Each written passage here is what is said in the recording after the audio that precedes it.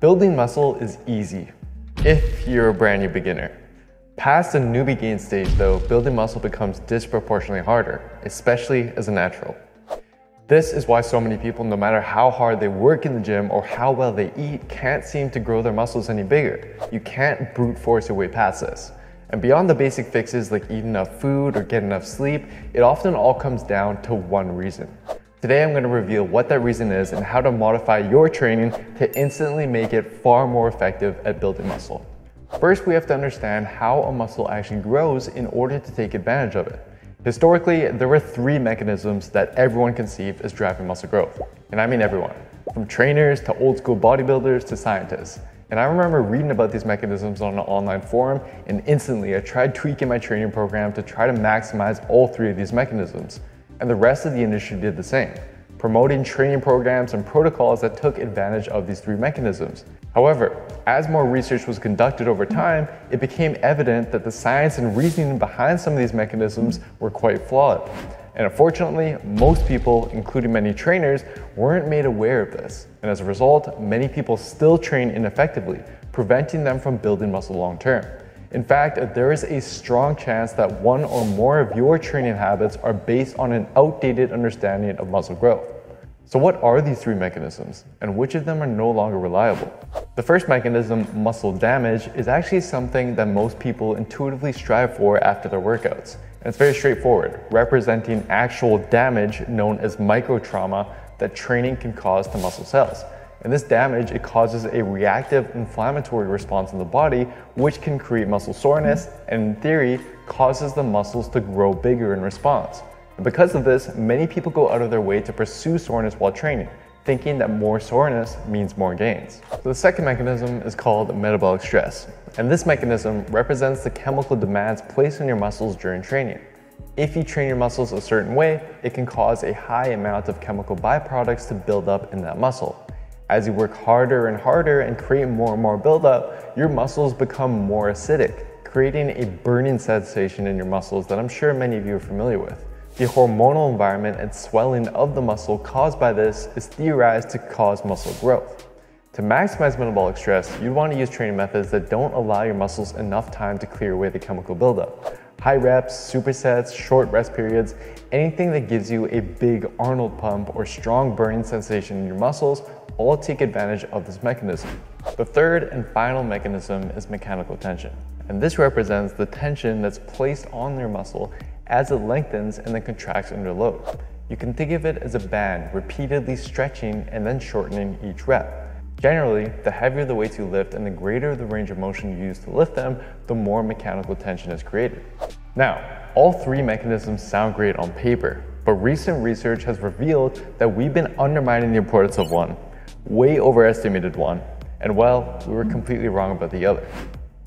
Let's start with muscle damage. When researchers of a 2017 review took a closer look at existing muscle damage research, they were met with findings that came as quite a surprise. They found that the growth past researchers thought muscle damage caused was actually just due to temporary swelling in the muscle that would occur after training, temporarily making muscles appear bigger than they actually were. When this was accounted for, participants who experienced greater muscle damage and soreness from their workouts didn't experience greater growth.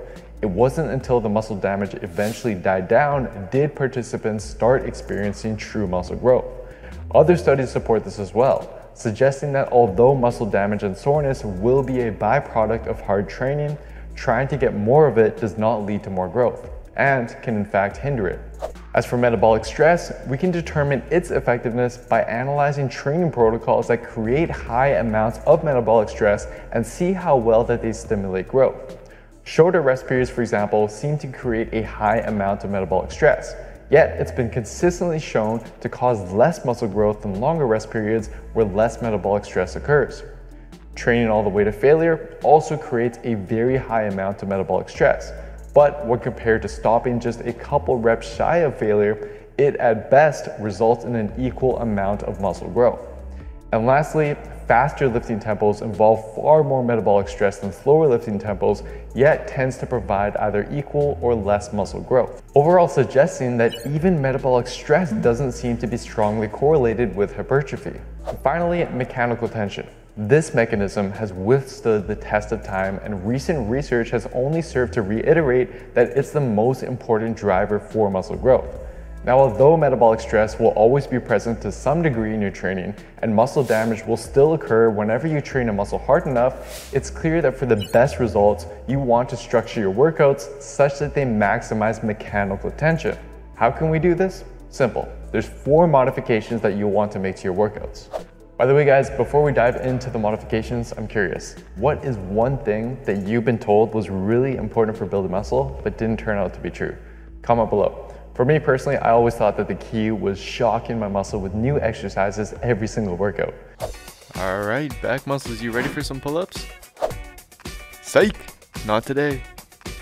Which actually leads me right into the first workout modification that I want you to make. First modification. Most people design their workouts so that they feel more sore, but don't prioritize feeling like you made progress, prioritize actually making progress. And you can do this by sticking with the same exercises week to week and slowly adding more weight and reps to them as you get stronger. Although after a few weeks of this, you won't feel much soreness anymore, that's actually a good thing.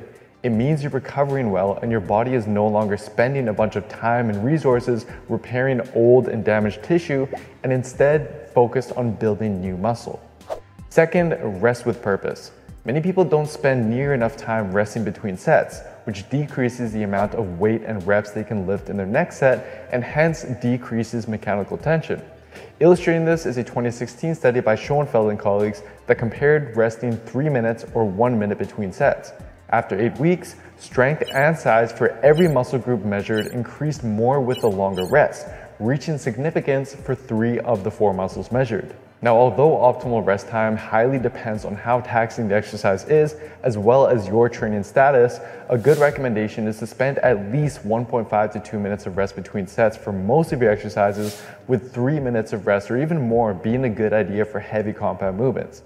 Just be aware that this may turn your workouts from sweaty, heart-pumping sessions that feel satisfying into a totally different kind of workout that may not feel like it did much, but in reality is far superior for building muscle. Trust the process. Third, increasing mechanical tension is not just about going from point A to point B or how much weight you can lift. It's about how you lift that weight from point A to point B. Anytime you cut a rep short, don't control the way down of a movement, or bounce out of the bottom position using momentum, you're effectively reducing the amount of mechanical tension placed on the muscle. Even if you've heard it a million times, you need to pay attention to proper form rather than let your ego get the best of you. In addition to that, there is one more trick that you can use to further increase mechanical tension. And this brings me to my final modification. Most people, they mindlessly train a movement, trying to hit a goal number of reps without paying much attention to how the target muscle is contracting. For example, during the dumbbell chest press, rather than mindlessly moving the weight up and down, think about pulling your arms together and driving your biceps into your chest each rep to really feel the chest working. Doing so has been shown to stimulate more growth, especially for the upper body muscles. Try to develop this mind-to-muscle connection with every muscle that you train. Even if you feel stuck right now, apply those 4 modifications to your workouts and you'll very quickly notice the gains picking back up again. That is the true power of science.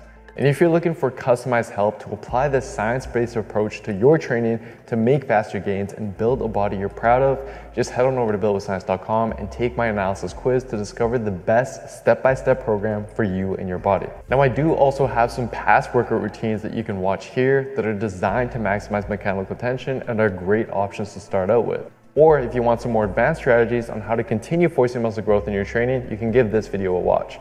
Don't forget to hit that subscribe button, and I'll see you next time.